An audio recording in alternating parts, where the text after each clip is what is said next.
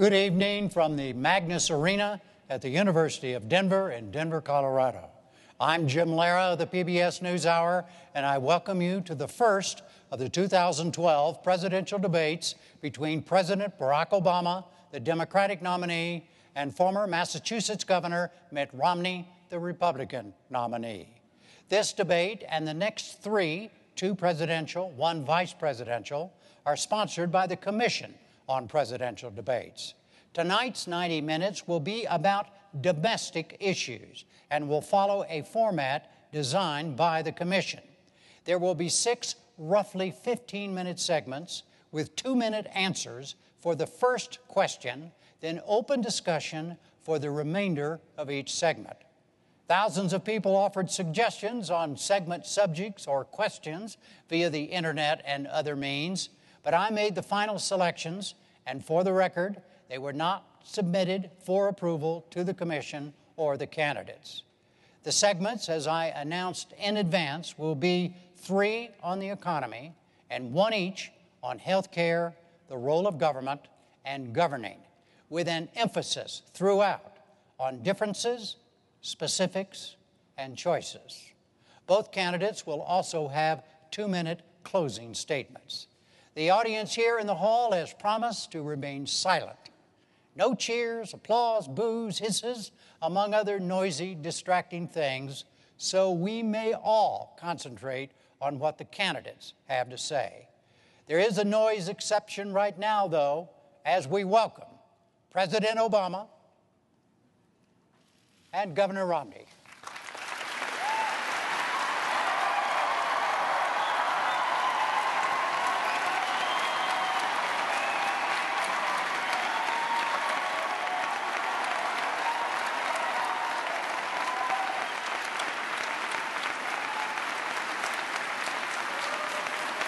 Jim.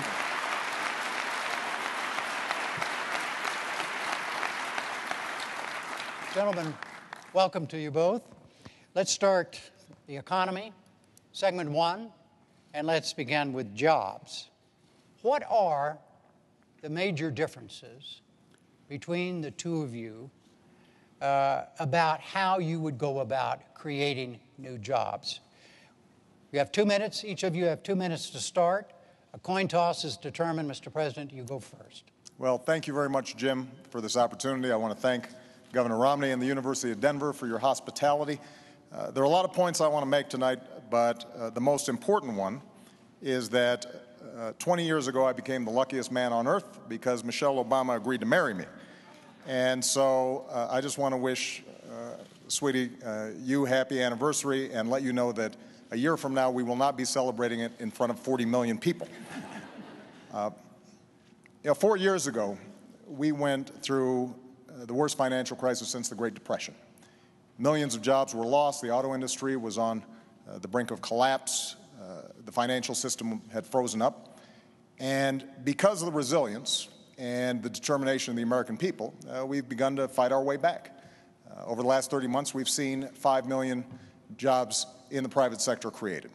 The auto industry has come roaring back, and housing has begun to rise. But we all know that we've still got a lot of work to do. And so the question here tonight is not where we've been, but where we're going. Governor Romney has a perspective that says if we cut taxes skewed towards the wealthy and roll back regulations, that we'll be better off. I've got a different view. I think we've got to invest in education and training. I think it's important for us to develop new sources of energy here in America, that we change our tax code to make sure that we're helping small businesses and companies that are investing here in the United States, that we take some of the money that we're saving as we wind down 2 wars to rebuild America, and that we reduce our deficit in a balanced way that allows us to make these critical investments.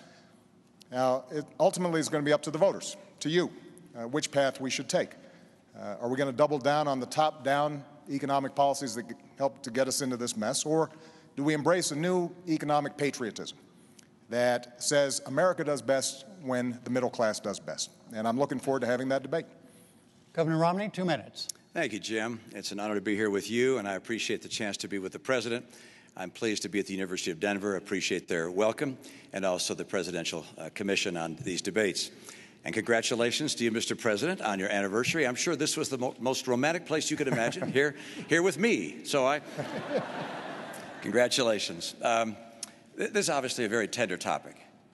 I've had the occasion over the last couple of years of meeting people across the country. I was in Dayton, Ohio, and a woman grabbed my arm, and she said, "I've been out of work since May. Can you help me?" Ann yesterday was at a rally in Denver, and a woman came up to her with a baby in her arms and said, "Ann, my husband has had 4 jobs in 3 years, part-time jobs. He's lost his most recent job, and we've now just lost our home. Can you help us?"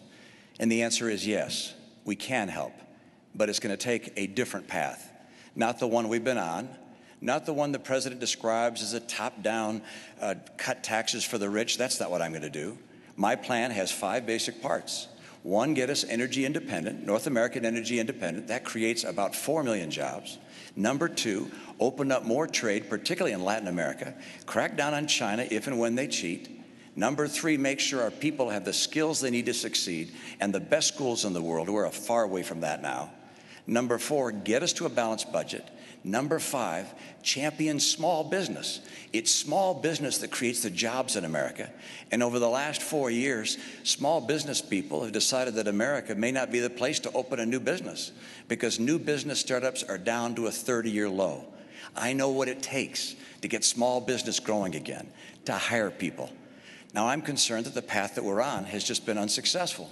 The president has a view very similar to the view he had when he ran 4 years ago, that a bigger government, spending more, taxing more, regulating more, if you will, trickle-down government would work.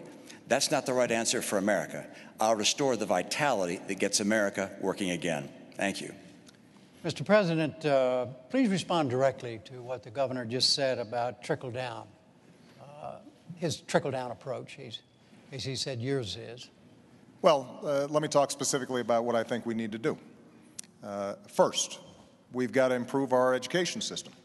And we've made enormous progress drawing on ideas both from Democrats and Republicans that are already starting to show gains in some of the toughest to deal with schools.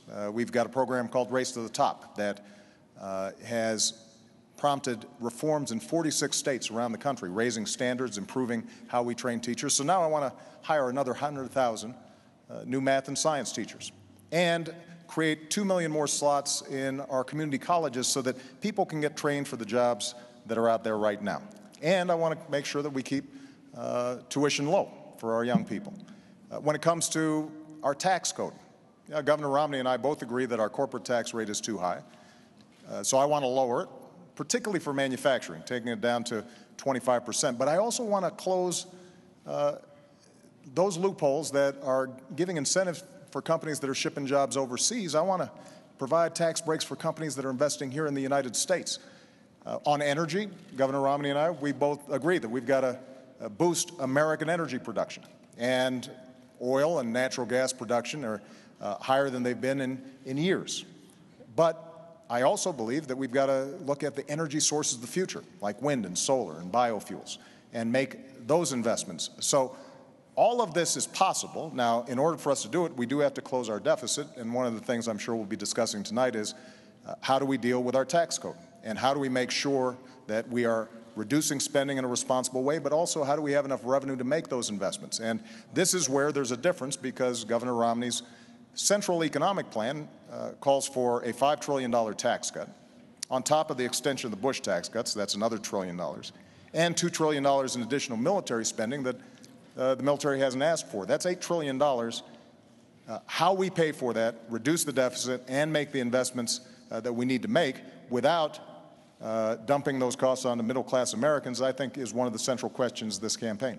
Both of you have spoken about a lot of different things, and we're going to try to get through them in as specific a way as we possibly can. But first, Governor Romney, do you have a question that you'd like to ask the president directly about something he just said? Well, sure. I'd like to clear up the record and go through piece by piece. First of all, I don't have a $5 trillion tax cut. I don't have a tax cut of the scale that you're talking about. My view is that we ought to provide tax relief to people in the middle class. But I'm not going to reduce the share of taxes paid by high-income people. High-income people are doing just fine in this economy. They'll do fine whether you're president or I am. The people who are having the hard time right now are middle-income Americans. Under the president's policies, middle-income Americans have been buried. They're just being crushed. Middle-income Americans have seen their income come down by $4,300. This is a tax in and of itself. I'll call it the economy tax. It's been crushing. At the same time, gasoline prices have doubled under the president. Electric rates are up. Food prices are up. Health care costs have gone up by $2,500 a family. Middle-income families are being crushed. And so the question is how to get them going again. And I've described it. It's energy and trade, the right kind of training programs, balancing our budget, and helping small business. Those are the cornerstones of my plan. But the president mentioned a couple of other ideas. I'll just note. First, education. I agree. Education is key, particularly the future of our economy. But our training programs right now, we got 47 of them housed in the federal government, reporting to 8 different agencies. Overhead is overwhelming. We got to get those dollars back to the states and go to the workers so they can create their own pathways to getting the training they need for jobs that will really help them. The second area, taxation. We agree we ought to bring the tax rates down, and I do, both for corporations and for individuals. But in order for us not to lose revenue, have the government run out of money, I also lower deductions and credits and exemptions so that we keep taking in the same money when you also account for growth. The third area, energy. Energy is critical, and the president pointed out correctly that production of oil and gas in the U.S. is up, but not due to his policies, in spite of his policies. Mr. President, all of the increase in natural gas and oil has happened on private land, not on government land. On government land, your administration has cut the number of permits and licenses in half. If I'm president, I'll double them and also get the oil from offshore in Alaska. And I'll bring that pipeline in from Canada. And by the way, I like coal. I'm going to make sure we can continue to burn clean coal. People in the coal industry feel like it's getting crushed by your policies. I want to get America and North America energy independent so we can create those jobs. And finally, with regards to that tax cut, look, I'm not looking to cut massive taxes and to reduce the revenues going to the government. My number one principle is there'll be no tax cut that adds to the deficit. I want to underline that. No tax cut that adds to the deficit. But I do want to reduce the burden being paid by middle-income Americans. And to do that, that also means I cannot reduce the burden paid by high-income Americans. So any language to the contrary is simply not accurate. Mr. President? Well, I think let's talk about taxes because I think it's instructive. Now, 4 years ago when I stood on this stage, I said that I would cut taxes for middle-class families. And that's exactly what I did. We cut taxes for middle-class families by about $3,600. And the reason is because I believe that we do best when the middle class is doing well. And by giving them those tax cuts, they had a little more money in their pocket. And so maybe they can buy a new car. They are certainly in a better position to weather the extraordinary recession that we went through. They can buy a computer for their kid who's going off to college, which means they're spending more money, businesses have more customers, businesses make more profits, and then hire more workers. Now, Governor Romney's proposal that he's been promoting for 18 months calls for a $5 trillion tax cut on top of $2 trillion of additional spending for our military. And he is saying that he is going to pay for it by closing loopholes and deductions. The problem is that he's been asked over 100 times how you would close those deductions and loopholes, and he hasn't been able to identify them. But I'm going to make an important point here, Jim.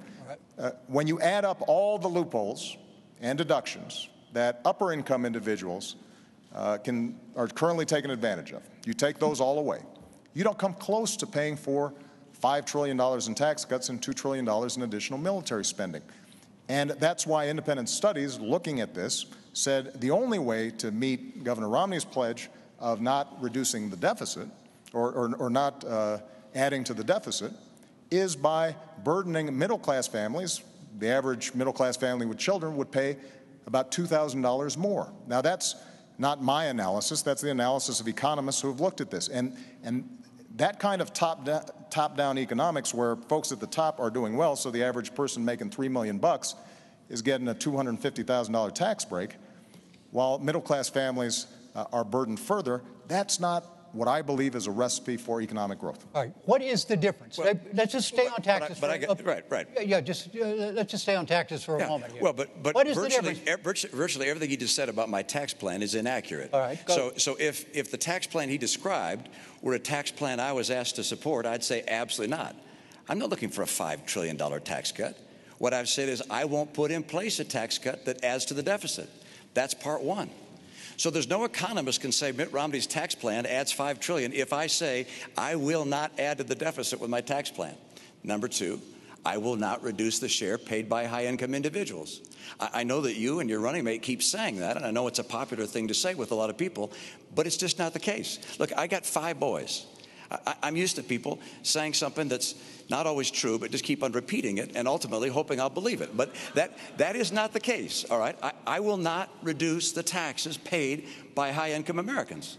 And number 3, I will not, under any circumstances, raise taxes on middle-income families. I will lower taxes on middle-income families.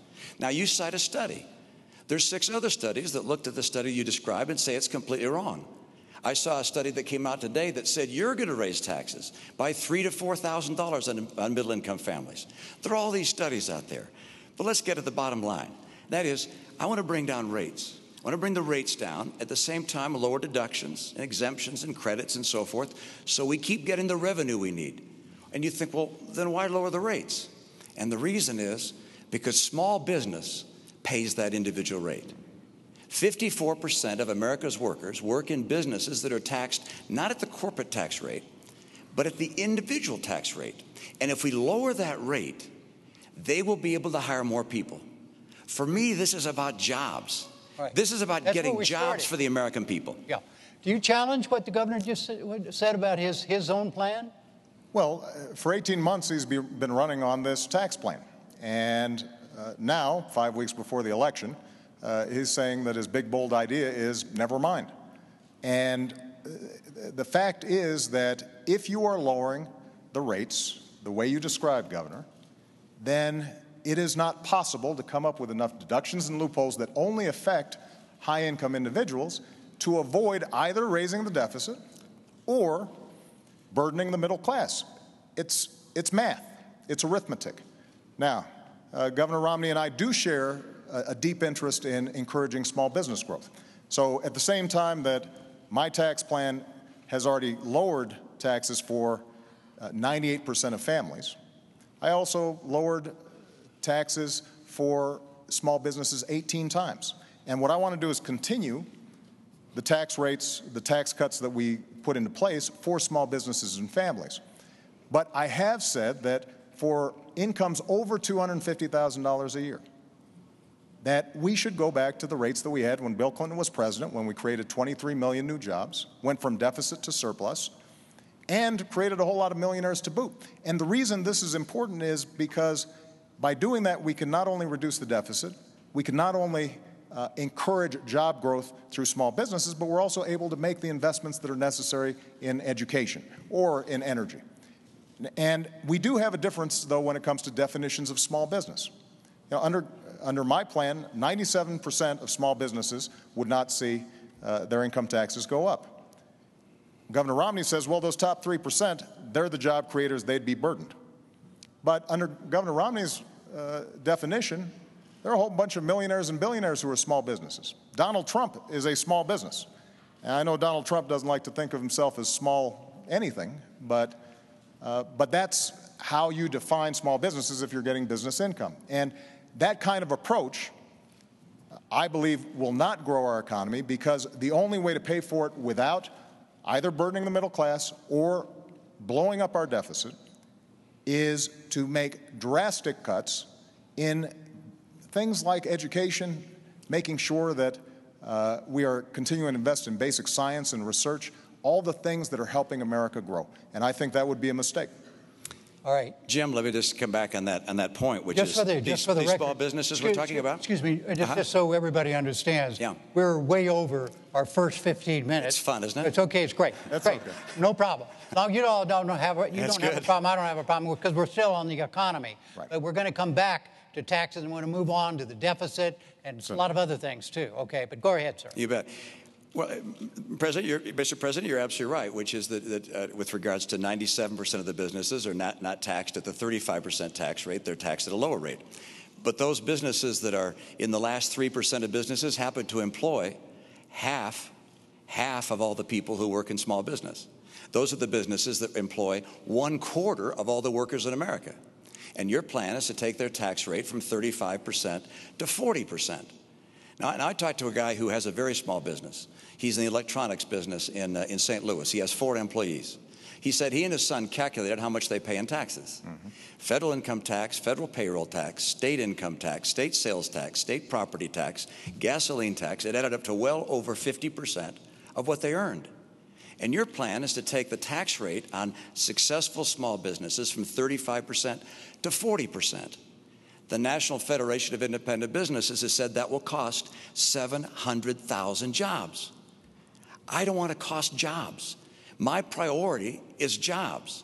And so what I do is I bring down the tax rates, lower deductions and exemptions. The same idea behind Bowles-Simpson, by the way. Get the rates down, lower deductions and exemptions to create more jobs, because there's nothing better for getting us to a balanced budget than having more people working, earning more money, paying more taxes. That's by far the most effective and efficient way to get this budget balanced. Jim, you may want to move on to another topic, but I would just say this to the American people. If you believe that we can cut taxes by $5 trillion and add $2 trillion in additional spending that the military is not asking for, $7 trillion, just to give you a sense, over 10 years, that's more than our entire defense budget.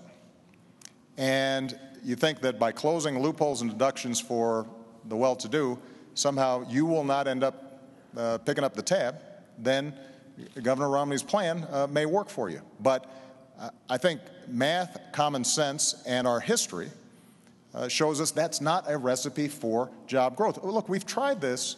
We've tried both approaches. The approach that Governor Romney is talking about is the same sales pitch that was made in 2001 and 2003. And we ended up with the slowest job growth in 50 years.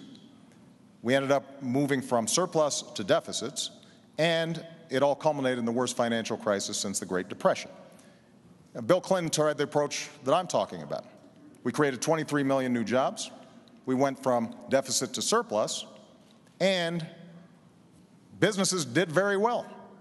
So in some ways, we've got some data on which approach is more likely to create jobs and opportunity for Americans. And I believe that the economy works best when middle-class families are getting tax breaks so that they've got some money in their pockets.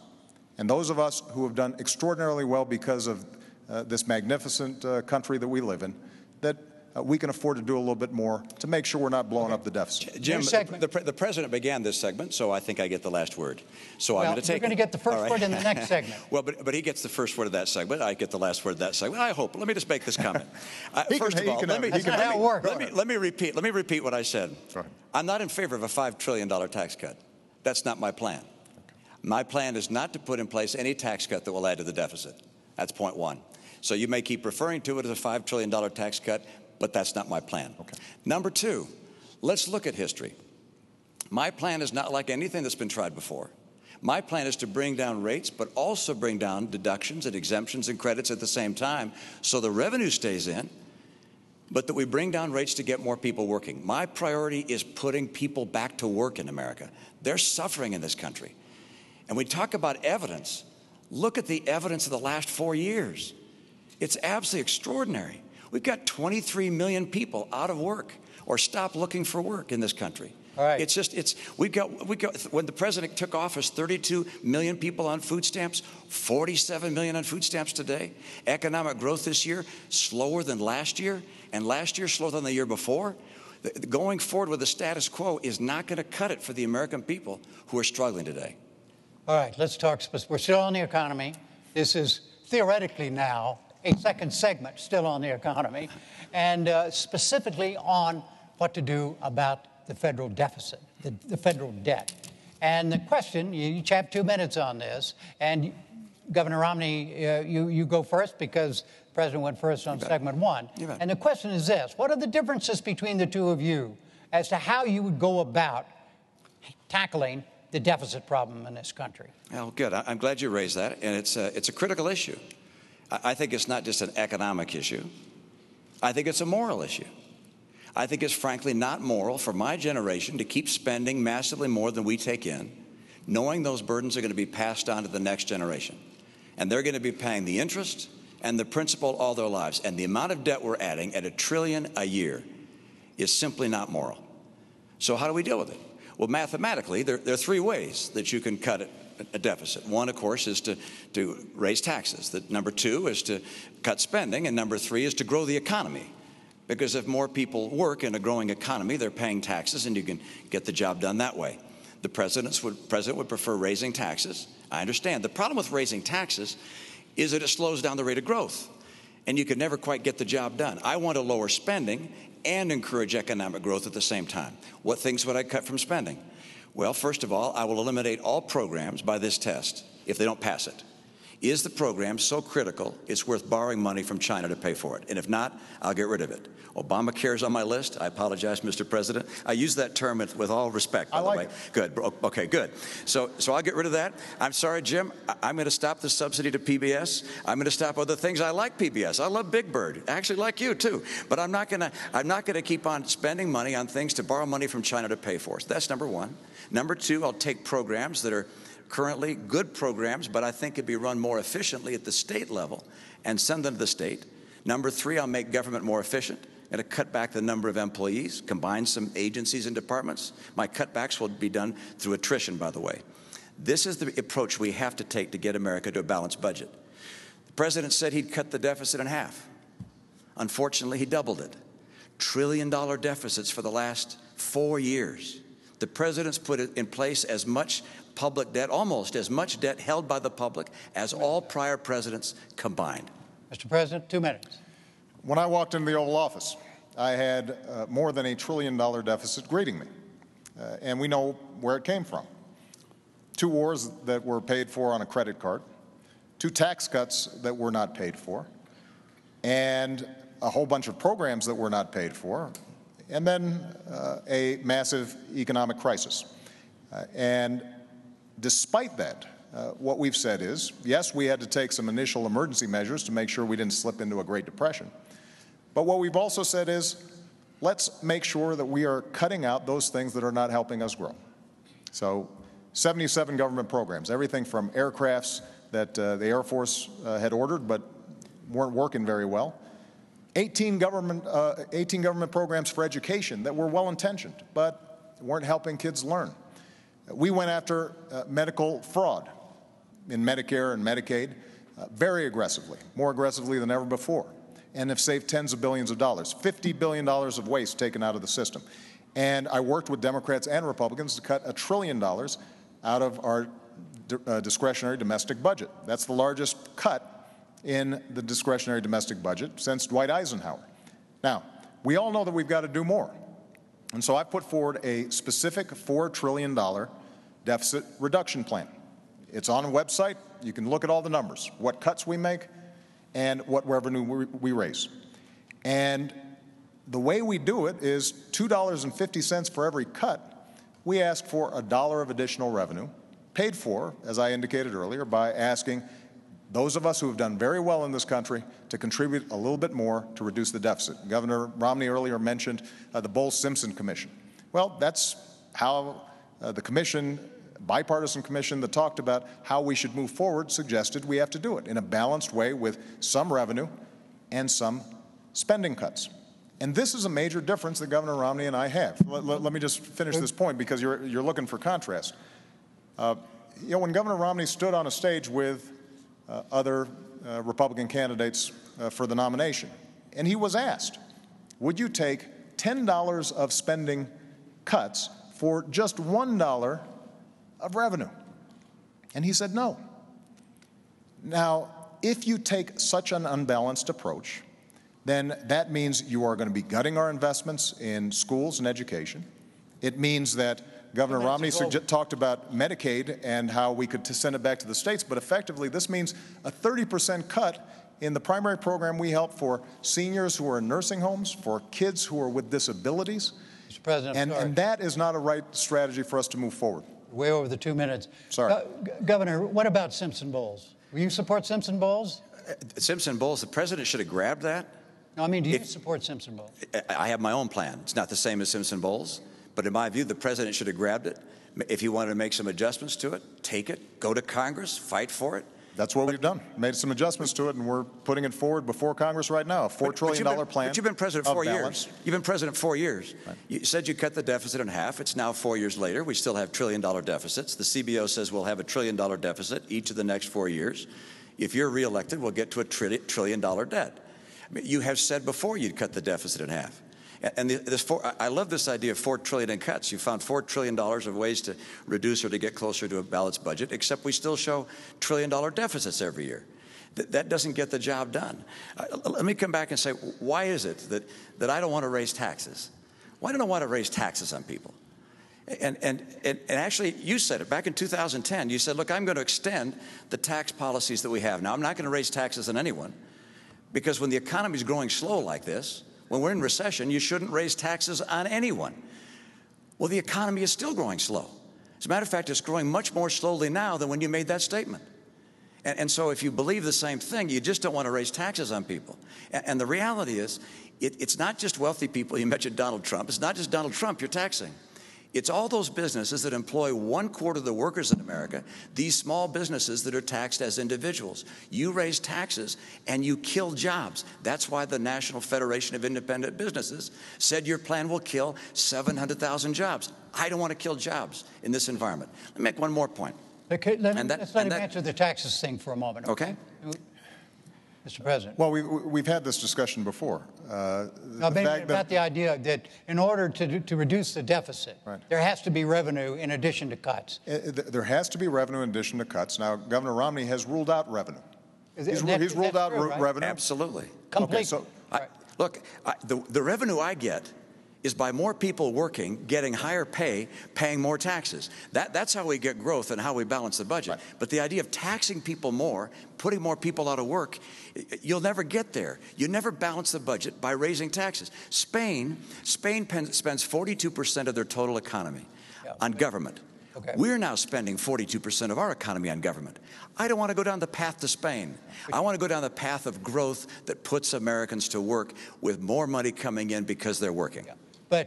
But, Mr. President, you're saying in order to get the job done, it's got to be balanced. If we're serious, we've got to take a balanced, responsible approach. And by the way, this is not just when it comes to individual taxes. Let's talk about corporate taxes. Now, I've identified areas where we can right away make a change that I believe would actually help the economy. The oil industry gets $4 billion a year in corporate welfare. Basically, they get deductions that those small businesses that Governor Romney refers to, they don't get.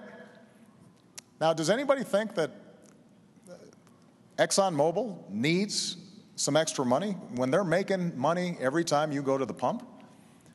Why wouldn't we want to eliminate that? Why wouldn't we eliminate tax breaks for corporate jets? My attitude is if you got a corporate jet, you can probably afford to pay full freight, not get a special break for it. When it comes to corporate taxes, Governor Romney has said he wants to, in a revenue-neutral way, close loopholes, deductions. He hasn't identified which ones they are, but thereby bring down the corporate rate. Well, I want to do the same thing, but I've actually identified how we can do that. And part of the way to do it is to not give tax breaks to companies that are shipping jobs overseas. Right now, you can actually take a deduction for moving a plant overseas.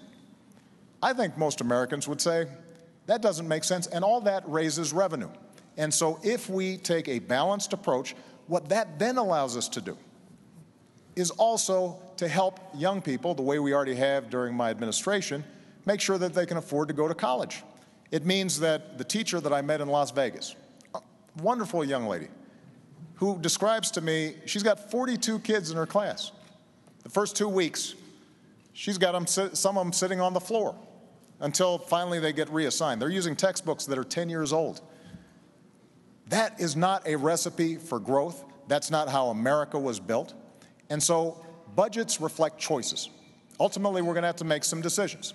And if we're asking for no revenue, then that means that we've got to get rid of a whole bunch of stuff, and the magnitude of the tax cuts that you're talking about, Governor, would end up resulting in severe hardship for people, but more importantly, would not help us grow. As I indicated before, when you talk about shifting Medicaid to states, we're talking about potentially a 30% cut in Medicaid over time. Now, that may not seem like a big deal when it just is paper, numbers on a sheet of paper. But if we're talking about a family who's got an autistic kid and is depending on that Medicaid, that's a big problem. And governors are creative, there's no doubt about it. But they're not creative enough to make up for 30% of revenue on something like Medicaid. What ends up happening is some people end up not getting help. Jim, we've gone on a lot of topics there, and so it's going to take a minute to go from Medicaid to schools to oil to tax breaks and companies going overseas. Right. So let's go through them one by one. First of all, the Department of Energy has said the tax break for oil companies is $2.8 billion a year. And it's actually an accounting treatment, as you know, that's been in place for 100 years. Now, it's time to end it. And in 1 year, you provided $90 billion in breaks to the green energy world. Now, I like green energy as well, but that's about 50 years worth of what oil and gas receives. And you say Exxon and Mobil. Actually, this $2.8 billion goes largely to small companies, to drilling operators and so forth. But, if we get that tax rate from 35% down to 25%, well, that $2.8 billion is on the table. Of course it's on the table. That's probably not going to survive if you get that rate down to 25%. But don't forget, you put $90 billion, like 50 years worth of breaks into solar and wind, to Solyndra and Fisker and Tesla and Enter1. I mean, I had a friend who said you don't just pick the winners and losers, you pick the losers. All right. So this is not the kind of policy you want to have. You want to get America energy secure. The second topic, which is you said you get a deduction for taking a plant overseas. Look, I've been in business for 25 years.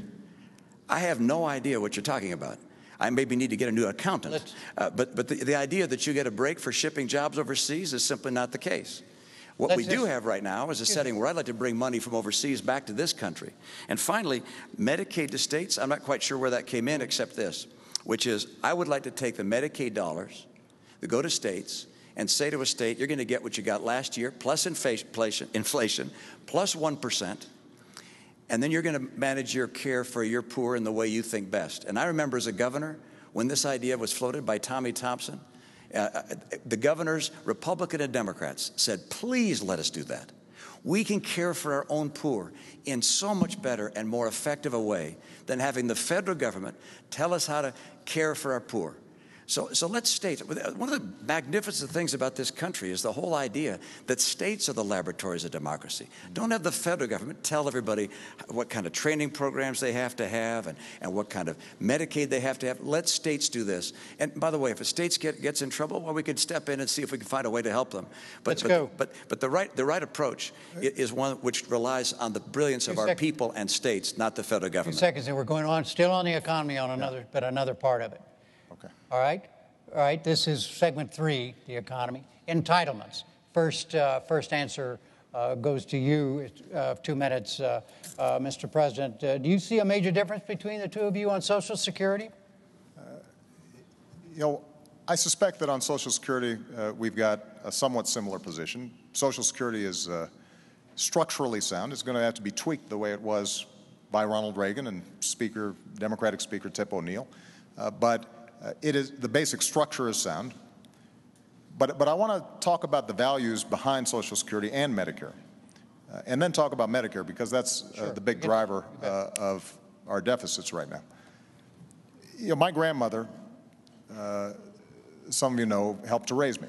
My grandparents did. My grandfather died a while back. My grandmother died 3 days before I was elected president, and she was fiercely independent. She worked her way up. Only had a high school education, started as a secretary, ended up being the vice president of a local bank. And she ended up living alone by choice.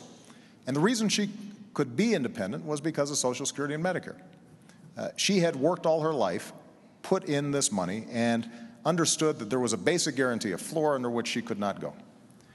And that's the perspective I bring when I think about what's called entitlements. The name itself implies some sense of dependency on the part of these folks. These are folks who've worked hard, like my grandmother, and there are millions of people out there who are counting on this. So my approach is to say, how do we strengthen the system over the long term? And in Medicare, what we did was we said, we are going to have to bring down the costs if we're going to deal with our long-term deficits.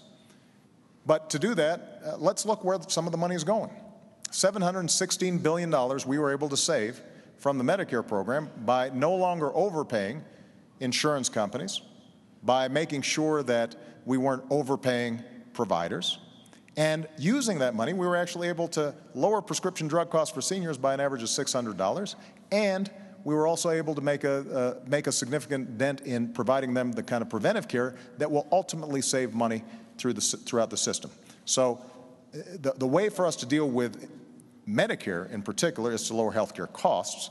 When it comes to Social Security, as I said, you don't need a major structural change in order to make sure that Social Security is there for the future. We'll follow up on this. First, Governor Romney, you have 2 minutes on Social Security and entitlements. Well, Jim, our seniors depend on these programs, and I know anytime we talk about entitlements, people become concerned that something's going to happen that's going to change their life for the worst. And the answer is neither the President nor I are proposing any changes for any current retirees or near retirees, either to Social Security or Medicare. So if you're 60 or around 60 or older, you don't need to listen any further.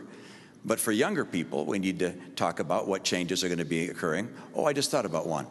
And that is, in fact, I was wrong when I said the President isn't proposing any changes for current retirees. In fact, he is on Medicare. On Social Security, he's not. But on Medicare, for current retirees, he's cutting $716 billion from the program. Now, he says by not overpaying hospitals and providers, actually just going to them and saying, we're going to reduce the rates you get paid across the board. Everybody's going to get a lower rate. That's not just going after places where there's abuse. That's saying we're cutting the rates. Some 15% of hospitals and nursing homes say they won't take any more Medicare patients under that scenario. We also have 50% of doctors who say they won't take more Medicare patients. We have 4 million people on Medicare Advantage that will lose Medicare Advantage because of those $716 billion in cuts. I can't understand how you can cut Medicare $716 billion for current recipients of Medicare. Now, you point out, well, we're putting some back. We're going to give them a better prescription program. That's $1 for every 15 you've cut. They're smart enough to know that's not a good trade. I want to take that $716 billion you've cut and put it back into Medicare. By the way, we can include a prescription program if we need to improve it. But the idea of cutting $716 billion from Medicare to be able to balance the additional cost of Obamacare is, in my opinion, a mistake. And with regards to young people coming along, I've got proposals to make sure Medicare and Social Security are there for them without any question. Mr. President. First of all, I think it's important for Governor Romney to present this plan that he says will only affect folks in the future. And the essence of the plan is that he would turn Medicare into a voucher program. It's called premium support, but it's understood to be a voucher program. His running mate. And you don't support that? I don't, and let me explain why. Again, that's for future people, right? Not for current retirees. So if you're 54 or 55, you might want to listen, because this will affect you. The idea, which was originally presented by Congressman Ryan, your running mate, is that we would give a voucher to seniors, and they could go out in the private marketplace and buy their own health insurance. The problem is that because the voucher wouldn't necessarily keep up with healthcare inflation, it was estimated that this would cost the average senior about $6,000 a year. Now, in fairness, what Governor Romney has now said is he'll maintain traditional Medicare alongside it. But there's still a problem, because what happens is those insurance companies are pretty clever at figuring out who are the younger and healthier seniors. They recruit them, leaving the older, sicker seniors in Medicare. And every healthcare economist who looks at it says over time what will happen is the traditional Medicare system will collapse. And then what you've got is folks like my grandmother at the mercy of the private insurance system, precisely at the time when they are most in need of decent health care. So I don't think vouchers are the right way to go. And this is not my only my opinion. AARP thinks that the savings that we obtained from Medicare bolstered the system, lengthened the Medicare Trust Fund by 8 years. Benefits were not affected at all. And ironically, if you repeal Obamacare, and I have become fond of this term, Obamacare, if you repeal it, what happens is those seniors right away are going to be paying $600 more in prescription care. They're now going to have to be paying copays for basic checkups that can keep them healthier. And the primary beneficiary of that repeal are insurance companies that are estimated to gain billions of dollars back when they aren't making seniors any healthier. And I don't think that's the right approach when it comes to making sure that Medicare is stronger over the long term. We'll talk about specifically about health care in a moment, but do you support the voucher system, Governor? What I support is no change for current retirees and near retirees to Medicare, and the President supports taking $716 billion out of that program. What about the voucher? So that's number one. All right. Number two is for people coming along that are young. What I do to make sure that we can keep Medicare in place for them is to allow them to either to choose the current Medicare program or a private plan, their choice. They get to choose, and they'll have at least two plans that will be entirely at no cost to them. So they don't have to pay additional money, no additional $6,000. That's not going to happen. They'll have at least two plans. And by the way, if the government can be as efficient as the private sector and offer premiums that are as low as the private sector, people will be happy to get traditional Medicare, or they'll be able to get a private plan. I know my own view is I'd rather have a private plan. I'd just as soon not have the government telling me what kind of health care I get. I'd rather be able to have an insurance company. If I don't like them, I can get rid of them and find a different insurance company. But people will make their own choice. The other thing we have to do to save Medicare, we have to have the benefits high for those that are low income, but for higher income people, we're going to have to lower some of the benefits. We have to make sure this program is there for the long term. That's the plan that I put forward. And by the way, the idea came not even from Paul Ryan or Senator Wyden, who's a co-author of the bill with Paul Ryan in the Senate, but also it came from Bill Clinton's chief of staff. This is an idea that's been around a long time, which is saying, hey, let's see if we can't get competition into the Medicare world so that people can get the choice of different plans at lower cost, better quality, I believe, in competition. Jim, if I can just respond very quickly. First of all, every study has shown that Medicare has lower administrative costs than private insurance does, which is why seniors are generally pretty happy with it. And private insurers have to make a profit. Nothing wrong with that. That's what they do. And so you've got higher administrative costs plus profit on top of that. And if you are going to save any money through what Governor Romney is proposing, what has to happen is that the money has to come from somewhere. And when you move to a voucher system, you are putting seniors at the mercy of those insurance companies. And over time, if traditional Medicare has decayed or fallen apart, then they're stuck. And this is the reason why AARP has said that your plan would weaken Medicare substantially. And that's why they were supportive of the approach that we took. One last point I want to make. We do have to lower the cost of health care, not just in Medicare and Medicaid. Talk about that in a minute. But overall. Oh, okay. And so that's a big topic. Can we stay on Medicare? Is that a separate topic? Yeah, I want to get to it, but all I want to do is very quickly let's get back to before we leave the economy. Let's get back to Medicare. The President said that the government can provide the service at lower cost and without a profit. All right. If that's the case, then it will always be the best product that people can purchase. But my experience is the private sector typically is able to provide a better product at a lower cost. Can the two of you agree that the voters have a choice, a clear choice between the two of you on Medicare? Absolutely. All right.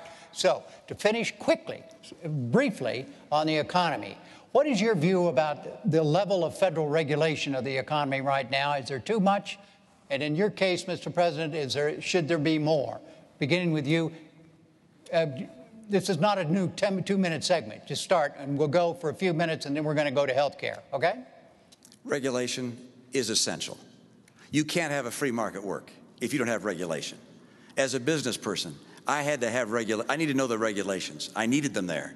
You couldn't have people opening up banks in their garage and making loans. I mean, you have to have regulations so that you can have an economy work. Every free economy has good regulation. At the same time, regulation can become excessive. Is it excessive now, Well, do you think? in some places, yes. Like In other where? places, no. It can an- become out of date. And what's happened with some of the legislation that's been passed during the president's term, you've seen regulation become excessive, and it's hurt the economy. Let me give you an example. Dodd-Frank was passed, and it includes within it a number of provisions that I think have some unintended consequences that are harmful to the economy. One is it designates a number of banks as too big to fail, and they're effectively guaranteed by the federal government. This is the biggest kiss that's been given to New York banks I've ever seen. This is an enormous boon for them. There have been 122 community and small banks have closed since Dodd-Frank. So there's one example. Here's another. In Dodd-Frank, it says— You want to repeal Dodd-Frank? Well, I would repeal that and replace it. We're not going to get rid of all regulation. You have to have regulation. Okay. And there's some parts of Dodd-Frank that make all the sense in the world. You need transparency. You need to have leverage limits for institutions. Well, here's a specific. But let's mention the other one. Let's talk the other big one. No, let's not. Okay. Let's let him respond. Let's let him respond to this specific on Dodd-Frank and what the governor just said. Well, I think this is a great example. The reason we have been in such an enormous economic crisis was prompted by reckless behavior across the board. Now, it wasn't just on Wall Street. You had loan officers that were given loans and mortgages that really shouldn't have been given because the folks didn't qualify. You had people who were borrowing money to buy a house that they couldn't afford. You had credit agencies that were stamping these as A1 great investments when they weren't. But you also had banks making money hand over fist, churning out products that the bankers themselves didn't even understand in order to make big profits, but knowing that it made the entire system vulnerable. So what did we do? We stepped in and had the toughest reforms on Wall Street since the 1930s. We said, you've got banks, you've got to raise your capital requirements. You can't engage in some of this risky behavior that is putting Main Street at risk. We're going to make sure that you've got to have a living will so we can know how you're going to wind things down if you make a bad bet, so we don't have other taxpayer bailouts. In the meantime, by the way, we also made sure that all the help that we provided those banks was paid back, every single dime, with interest. Now, Governor Romney has said he wants to repeal Dodd-Frank. And, I appreciate, and it appears we've got some agreement that a marketplace to work has to have some regulation. But in the past, Governor Romney has said he just wants to repeal Dodd-Frank, roll it back. And so the question is, does anybody out there think that the big problem we had is that there was too much oversight and regulation of Wall Street? Because if you do, then Governor Romney is your candidate. But that's not what I believe. That's just not the facts. Look, we have to have regulation on Wall Street. Yeah.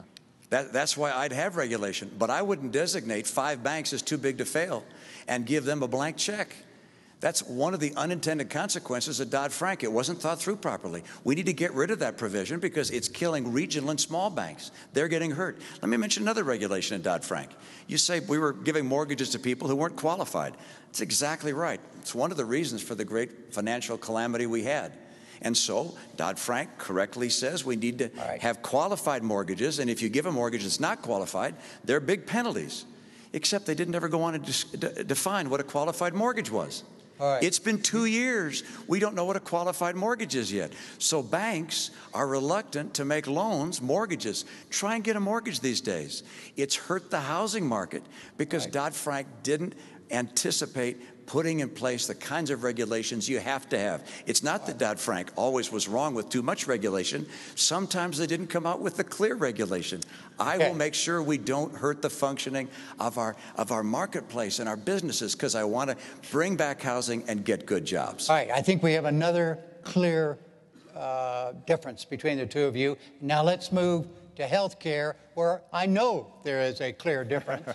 and that has to do with the Affordable Care Act, Obamacare, and it's a two-minute new segment, and that means 2 minutes each, and you go first, Governor Romney. You want it repealed.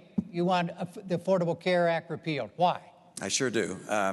Well, in part, it comes again from my experience. I was in New Hampshire. A woman came to me and she said, look, I can't afford insurance for myself or my son. I met a couple in Appleton, Wisconsin, and they said, we're thinking of dropping our insurance. We can't afford it. And the number of small businesses I've gone to that are saying they're dropping insurance because they can't afford it, the cost of health care is just prohibitive, and we've got to deal with cost. And unfortunately, when you look at Obamacare, the Congressional Budget Office has said it will cost $2,500 a year more than traditional insurance. So it's adding to cost.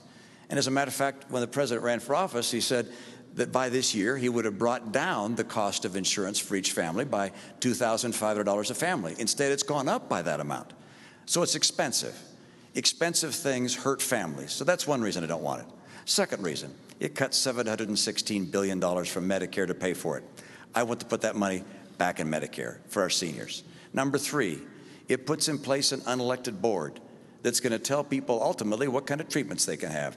I don't like that idea. Fourth, there was a survey done of small businesses across the country. It said, what's been the effect of Obamacare on your hiring plans? And 3/4 of them said it makes us less likely to hire people.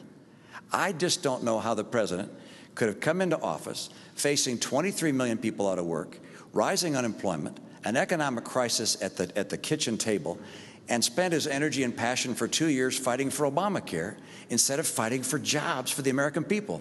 It has killed jobs. And the best course for health care is to do what we did in my state, craft a plan at the state level that fits the needs of the state. And then let's focus on getting the cost down for people rather than raising it with the $2,500 additional premium. Mr. President, the argument against repeal.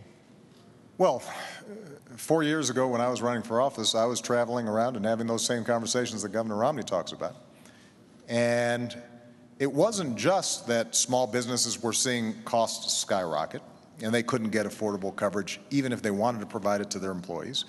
It wasn't just that this was the biggest driver of our federal deficit, our overall health care costs, but it was families who were worried about going bankrupt if they got sick.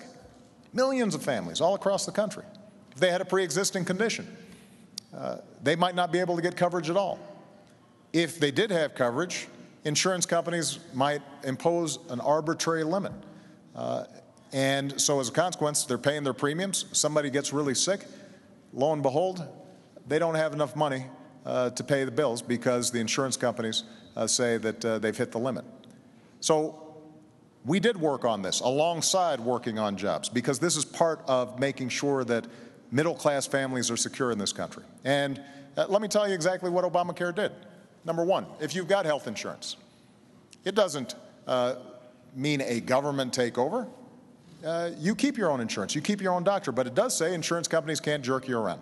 They can't impose arbitrary lifetime limits. They have to let you keep your kid on your insurance plan until you're 26 years old.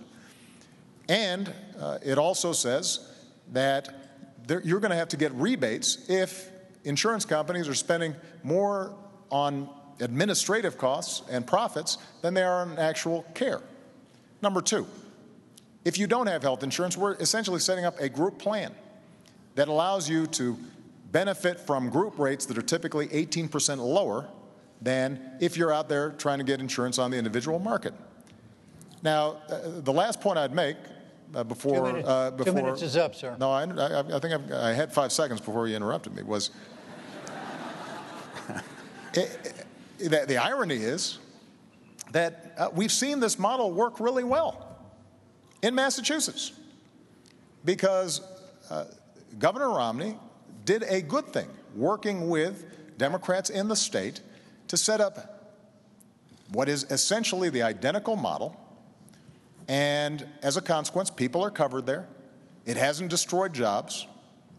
And as a consequence, we now have a system in which we have the opportunity to start bringing down costs as opposed to just leaving millions of people out in the cold. Your 5 seconds went away a long time ago. All right, Governor, tell the president directly why you think what he just said is wrong about Obama. Well, I did with my first statement, but I'll go on. Please elaborate. I'll elaborate. Exactly right. First of all, I like the way we did it in Massachusetts. I like the fact that in my state we had Republicans and Democrats come together and work together. What you did instead was to push through a plan without a single Republican vote. As a matter of fact, when Massachusetts did something quite extraordinary, elected a Republican senator to stop Obamacare, you pushed it through anyway. So entirely on a partisan basis, instead of bringing America together and having a discussion on this important topic, you pushed through something that you and Nancy Pelosi and Harry Reid thought was the best answer and drove it through. What we did in a legislature, 87% Democrat, we were together. 200 legislators in my legislature. Only 2 voted against the plan by the time we were finished. What were some differences? We didn't raise taxes. You've raised them by $1 trillion under Obamacare. We didn't cut Medicare. Of course, we don't have Medicare, but we didn't cut Medicare by $716 billion. We didn't put in place a board that can tell people ultimately what treatments they're going to receive. We didn't also do something that I think a number of people across this country recognize, which is put people in a position where they're going to lose the insurance they had and they wanted. Right now, the CBO says up to 20 million people will lose their insurance as Obamacare goes into effect next year. And likewise, a study by McKinsey & Company of American businesses said 30% of them are anticipating dropping people from coverage. So for those reasons, for the tax, for Medicare, for this board, and for people losing their insurance, this is why the American people don't want Medicare, don't want Obamacare. It's why Republicans said, do not do this. And the Republicans had the plan. They put a plan out. They put out a plan, a bipartisan plan. It was swept aside. I think something this big, this important, has to be done on a bipartisan basis. And we have to have a president who can reach across the aisle and fashion important legislation with the input from both parties. Governor Romney said this has to be done on a bipartisan basis. This was a bipartisan idea. In fact, it was a Republican idea.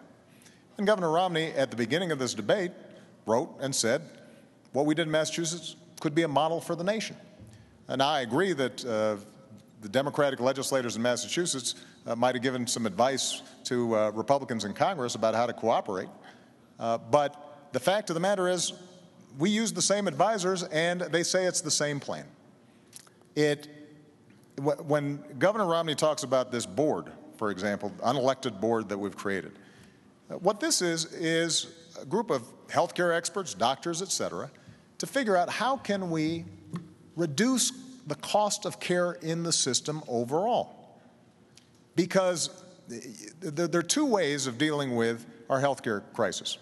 One is to simply leave a whole bunch of people uninsured and let them fend for themselves, to let businesses figure out how long they can continue to pay premiums until finally they just give up and their workers are no longer getting insured. And that's been the trend line. Or alternatively, we can figure out how do we make the cost of care more effective. And there are ways of doing it. So at Cleveland Clinic, one of the best healthcare systems in the world, they actually provide great care cheaper than average. And the reason they do is because they do some smart things. They say, if a patient's coming in, let's get all the doctors together at once, do one test instead of having the patient run around with 10 tests. Let's make sure that we're providing preventive care, so we're catching the onset of something like diabetes. Let's pay providers on the basis of performance as opposed to on the basis of how many procedures they've engaged in. Now, so what this board does is basically identifies best practices and says, let's use the purchasing power of Medicare and Medicaid to help to institutionalize all these good things that we do. And the fact of the matter is that when Obamacare is fully implemented, we're going to be in a position to show that costs are going down. And over the last 2 years, healthcare premiums have gone up. It's true, but they've gone up slower than any time in the last 50 years. So we're already beginning to see progress. In the meantime, folks out there with insurance, you're already getting a rebate. Let me make one last point. Governor Romney says we should replace it. I'm just going to repeal it, but we can replace it with something. But the problem is he hasn't described what exactly we'd replace it with, other than saying we're going to leave it to the states. But the fact of the matter is that some of the prescriptions that he's offered, like letting you buy insurance across state lines, there's no indication that that somehow is going to help somebody who's got a pre-existing condition be able to finally buy insurance. In fact, it's estimated that by repealing Obamacare, you're looking at 50 million people losing health insurance at a time when it's vitally important. Let's let the governor explain what you would do if Obamacare is repealed. How would you replace it? Actually, it's a lengthy description, but number one, pre-existing conditions are covered under my plan. Number two, young people are able to stay on their family plan. That's already offered in the private marketplace. You don't have to have the government mandate that for that to occur. But let's come back to something the President and I agree on, which is the key task we have in health care is to get the cost down so it's more affordable for families. And then he has as a model for doing that a board of people at the government, an unelected board, appointed board, who are going to decide what kind of treatment you ought to have. In my opinion, the government is not effective in bringing down the cost of almost anything. As a matter of fact, free people and free enterprises trying to find ways to do things better are able to be more effective in bringing down the cost than the government will ever be. Your example of the Cleveland Clinic is my case in point, along with several others I could describe. This is the private market. These are enterprises competing with each other, learning how to do better and better jobs. I used to consult to to hospitals and to healthcare providers. I was astonished at the creativity and innovation that exists in the American people. In order to bring the cost of healthcare down, we don't need to have a board of 15 people telling us what kinds of treatments we should have. We instead need to put insurance plans, providers, hospitals, doctors on target such that they have an incentive, as you say, performance pay for doing an excellent job for keeping costs down, and that's happening. Intermountain Healthcare does it superbly well. Mayo Clinic is doing it superbly well. Cleveland Clinic, others. But the right answer is not to have the federal government take over healthcare and start mandating to the providers across America, telling a patient and a doctor what kind of treatment they can have. That's the wrong way to go. The private market and individual responsibility always work best. Let me just point out, first of all, this board that we're talking about can't make decisions about what treatments are given. That's explicitly prohibited in the law. But let's go back to what Governor Romney indicated, that under his plan, he would be able to cover people with pre-existing conditions. Well, actually, Governor, that isn't what your plan does. What your plan does is to duplicate what's already the law, which says, if you are out of health insurance for 3 months, then you can end up getting continuous coverage, and an insurance company can't deny you if it's been under 90 days. But that's already the law, and that doesn't help the millions of people out there with pre-existing conditions. There's a reason why Governor Romney set up the plan that he did in Massachusetts. It wasn't a government takeover of health care. It was the largest expansion of private insurance. But what it does say is that insurers, you've got to take everybody. Now, that also means that you've got more customers. But when Governor Romney says that he'll replace it with something, but can't detail how it will be, in fact, replaced, and the reason he set up the system he did in Massachusetts was because there isn't a better way of dealing with the pre-existing conditions problem. It just reminds me of, he says that he's going to close deductions and loopholes for his tax plan. That's how it's going to be paid for, but we don't know the details. He says that he's going to replace Dodd-Frank, Wall Street reform, but we don't know exactly which ones. He won't tell us. He now says he's going to replace Obamacare and assure that all the good things that are in it are going to be in there, and you don't have to worry. And at some point, I think the American people have to ask themselves, is the reason that Governor Romney is keeping all these plans to replace secret because they're too good? Is it because that somehow middle-class families are going to benefit too much from them? No, the reason is because when we reform Wall Street, when we tackle the problem of pre-existing conditions, then these are tough problems, and we've got to make choices. Right, and the choices we've made have been ones that ultimately are benefiting middle-class families all across the country. We're going to move to No, I have to respond to that, Well, which is my experience as a governor is if I come in and lay down a piece of legislation and say it's my way or the highway, I don't get a lot done. What I do is the same way that Tip O'Neill and Ronald Reagan worked together some years ago. When Ronald Reagan ran for office, he laid out the principles that he was going to foster. He said he was going to lower tax rates. He said he was going to broaden the base. You've said the same thing. You're going to simplify the tax code, broaden the base. Those are my principles. I want to bring down the tax burden on middle-income families. And I'm going to work together with Congress to say, okay, what are the various ways we could bring down deductions, for instance? One way, for instance, would be to have a single number. Make up a number, $25,000, $50,000. Anybody can have deductions up to that amount. And then that number disappears for high-income people. That's one way one could do it. One could follow Bowles-Simpson as a model and take deduction by deduction and make differences that way. There are alternatives to accomplish the objective I have, which is to bring down rates, broaden the base, simplify the code, and create incentives for growth. And with regards to health care, you had remarkable details with regards to my pre-existing condition plan. You obviously have studied up on my plan. In fact, I do have a plan that deals with people with pre-existing conditions. That's part of my health care plan. And what we did in Massachusetts is a model for the nation, state by state. And I said that at that time. The federal government taking over health care for the entire nation and whisking aside the 10th Amendment, which gives states the rights for these kinds of things, is not the course for America to have a stronger, more vibrant economy. That is a terrific segue to our next segment, and is the role of government.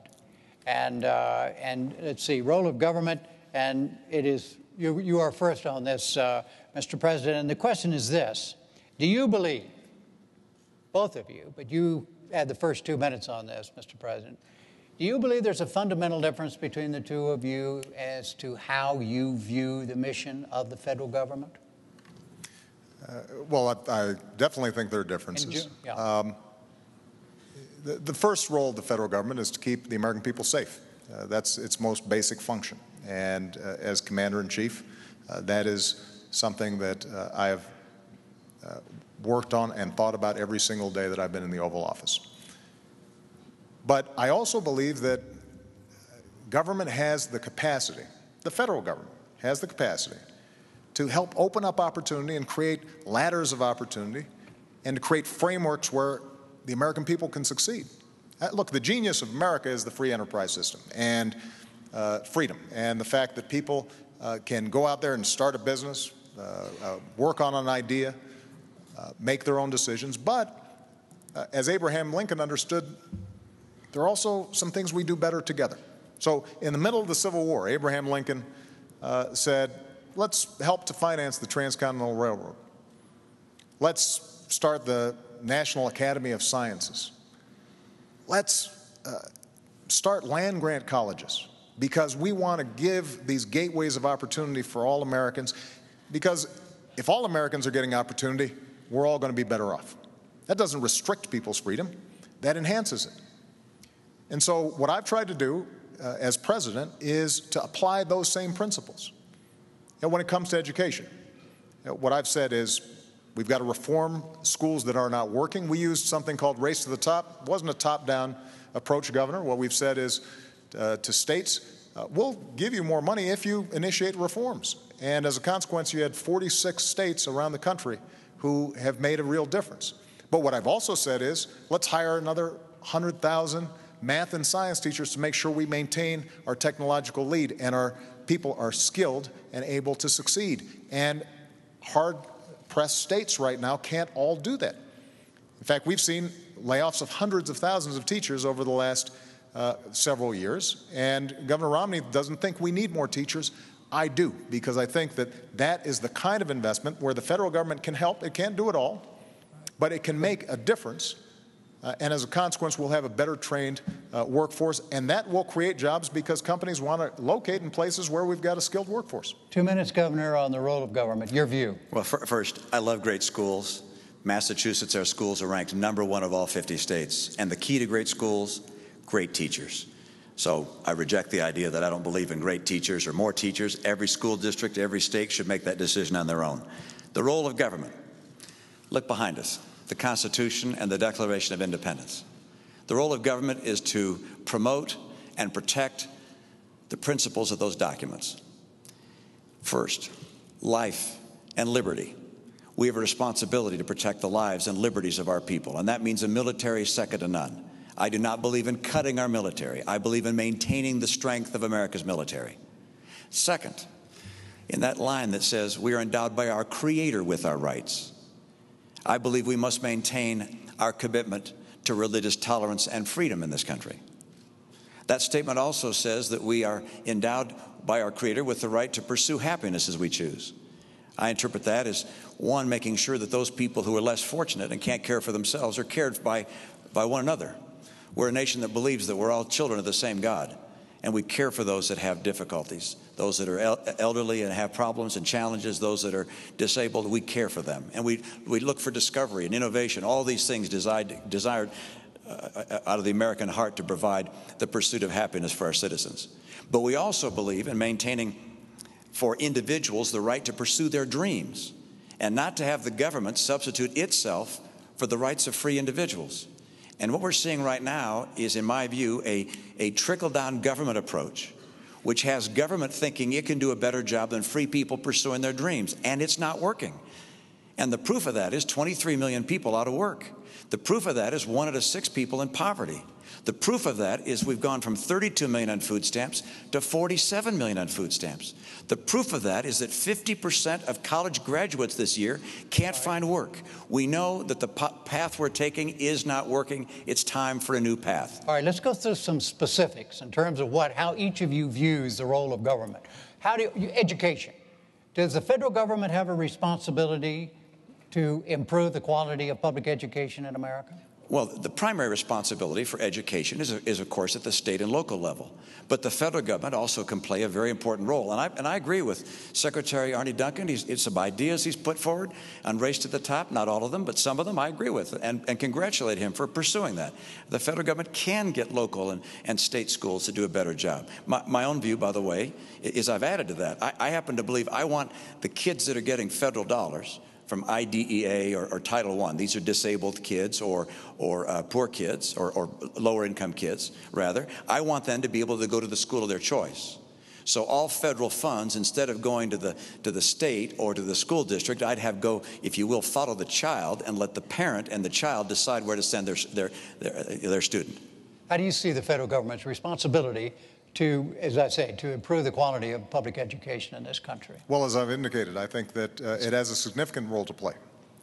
Through our Race to the Top program, we've worked with Republican and Democratic governors to initiate major reforms, and they're having an impact right now. Do you think you have a difference with your views and those of Governor Romney about education? And this is where budgets matter, because budgets reflect choices.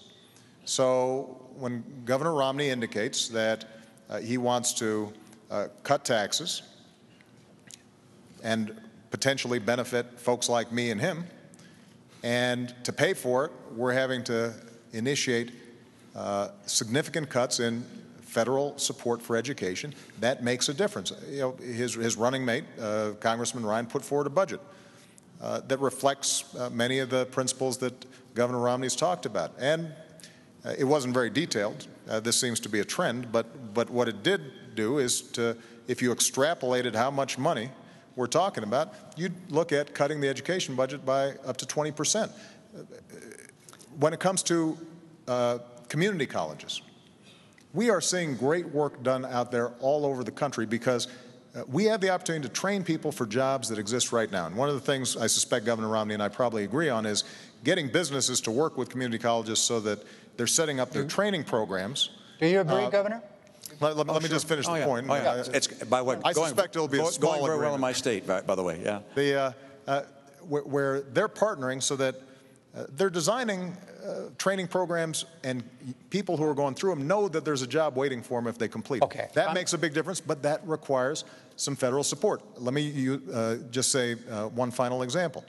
When it comes to making college affordable, whether it's 2-year or 4-year, one of the things that I did as president was we were sending $60 billion to banks and lenders as middlemen for the student loan program, even though the loans were guaranteed. So there was no risk for the banks or the lenders, but they were taking billions out of the system. And we said, why not cut out the middleman? And as a consequence, what we've been able to do is to provide millions more students assistance, lower keep low interest rates on student loans. And this is an example of where our priorities make a difference. Governor Romney, I genuinely believe, cares about education. But when he tells a student that you should borrow money from your parents to go to college, that indicates the degree to which there may not be as much of a focus on the fact that folks like myself, folks like Michelle, kids who attend University of Denver just don't have that option. And for us to be able to make sure that they've got that opportunity and they can walk through that door, that is vitally important, not just to those kids. It's how we're going to grow this economy over the long term. We're running out of time, gentlemen. So you have a chance. Yes, respond to that. Yes, sir, Governor. Mr. President, you're entitled as a president to your own airplane and to your own house, but not to your own facts. All right, I'm not going to cut education funding.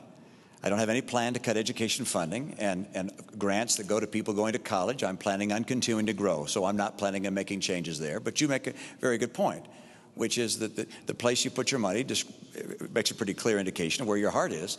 You put $90 billion into green jobs. And I'm all in favor of green energy. $90 billion. That would have hired 2 million teachers. $90 billion.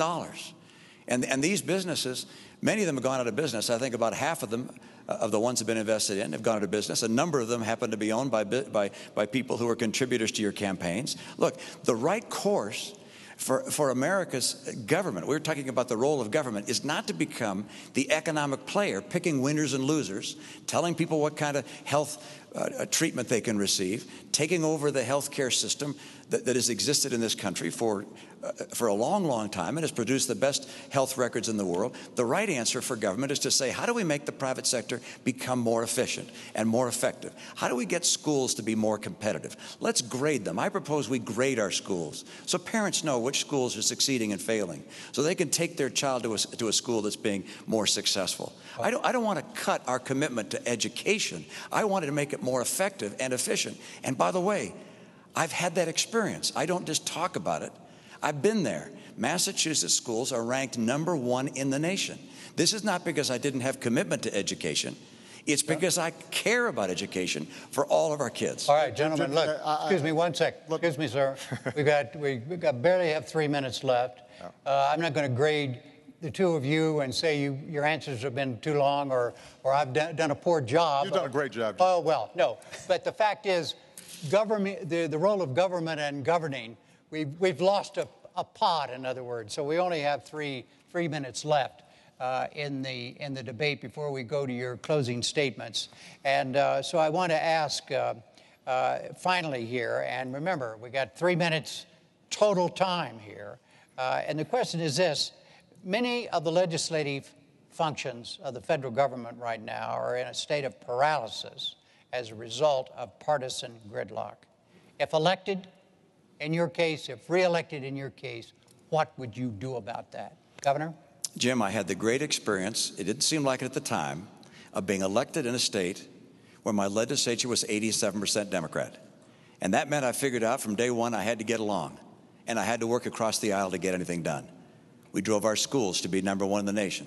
We cut taxes 19 times. What would you do as president? As president, I will sit down on day one, actually the day after I get elected, I'll sit down with leaders, the Democratic leaders, as well as Republican leaders, and continue, as we did in my state. We met every Monday for a couple hours, talked about the issues and the challenges in our state in that case. We have to work on a collaborative basis, not because we're going to compromise our principle, but because there's common ground. And the challenges America faces right now. Look, the reason I'm in this race is there are people that are really hurting today in this country. And we face this deficit could crush the future generations. What's happening in the Middle East? There are developments around the world that are of real concern. And Republicans and Democrats both love America, but we need to have leadership leadership in Washington that will actually bring people together and get the job done, and could not care less if it's a Republican or a Democrat. I've done it before. I'll do it again. Mr. President. Well, first of all, I think Governor Romney is going to have a busy first day because he's also going to repeal Obamacare, which will not be very popular among Democrats as you're sitting down with them. Look, my philosophy has been, I will take ideas from anybody, Democrat or Republican, as long as they're advancing the cause of making middle-class families stronger and giving ladders of opportunity into the middle class. That's how we cut taxes for middle-class families and small businesses. That's how we cut $1 trillion of spending that wasn't advancing that cause. That's how we signed 3 trade deals into law that are helping us to double our exports and sell more American products around the world. That's how we repealed Don't Ask, Don't Tell. That's how we ended the war in Iraq, as I promised, and that's how we're going to wind down the war in Afghanistan. That's how we went after al-Qaeda and bin Laden. So we've seen progress even under Republican control of the House of Representatives. But ultimately, part of being principled, part of being a leader is, A, being able to describe exactly what it is that you intend to do, not just saying, I'll sit down, but you have to have a plan. Number 2, what's important is occasionally you've got to say no to folks both in your own party and in the other party. And yes, have we had some fights between me and the Republicans when they fought back against us reining in the excesses of Wall Street? Absolutely, because that was a fight that needed to be had. When we were fighting about whether or not we were going to make sure that Americans had more security with their health insurance, and they said no, yes, that was a fight that we needed to have. All right. And so part of leadership and governing is both saying what it is that you are for, but also being willing to say no to some things. And I've got to tell you, Governor Romney, when it comes to his own party during the course of this campaign, has not displayed that willingness to say no to some of the more extreme parts of his party. That brings us to closing statements. There's a coin toss. Governor Romney, you won the toss, and you elected to go last, so you have a closing 2 minutes, Mr. President. Well, Jim, I want to thank you, and I want to thank Governor Romney, because I think this was a terrific debate, and I very much appreciate it. And I want to thank the University of Denver. 4 years ago, we were going through a major crisis. And yet, my faith and confidence in the American future is undiminished. And the reason is because of its people. Because the woman I met in North Carolina who decided at 55 to go back to school because she wanted to inspire her daughter and now has a job from that new training that she's gotten. Because a company in Minnesota who was willing to give up salaries and perks for their executives to make sure that they didn't lay off workers during a recession. The auto workers that you meet in Toledo or Detroit take such pride in building the best cars in the world, not just because of paycheck, but because it gives them that sense of pride that they're helping to build America. And so the question now is, how do we build on those strengths? And everything that I've tried to do, and everything that I'm now proposing for the next 4 years in terms of improving our education system or developing American energy, or making sure that we're closing loopholes for companies that are shipping jobs overseas and focusing on small businesses, companies that are creating jobs here in the United States, or closing our deficit in a responsible, balanced way that allows us to invest in our future. All those things are designed to make sure that the American people, their genius, their grit, their determination is channeled, and they have an opportunity to succeed. And everybody's getting a fair shot, and everybody's getting a fair share. Everybody's doing a fair share, and everybody's playing by the same rules. 4 years ago, I said that I'm not a perfect man and I wouldn't be a perfect president, and that's probably a promise that Governor Romney thinks I've kept. But I also promised that I'd fight every single day on behalf of the American people, and the middle class, and all those who are striving to get in the middle class. I've kept that promise, and if you'll vote for me, then I promise I'll fight just as hard in a second term. Governor Romney, your 2 minute close. Thank you, Jim, and Mr. President, thank you for tuning in this evening. This is an important election, and I'm concerned about America. I'm concerned about the direction America has been taking over the last 4 years. I know this is bigger than an election about the two of us as individuals. It's bigger than our respective parties. It's an election about the course of America. What kind of America do you want to have for yourself and for your children? And there really are two very different paths that we began speaking about this evening. And over the course of this month, we're going to have two more presidential debates and a vice presidential debate. We'll talk about those two paths, but they lead in very different directions. And it's not just looking to our words that you have to take an evidence of where they go. You can look at the record. There's no question in my mind that if the president were to be reelected, you'll continue to see a middle-class squeeze with incomes going down and prices going up. I'll get incomes up again.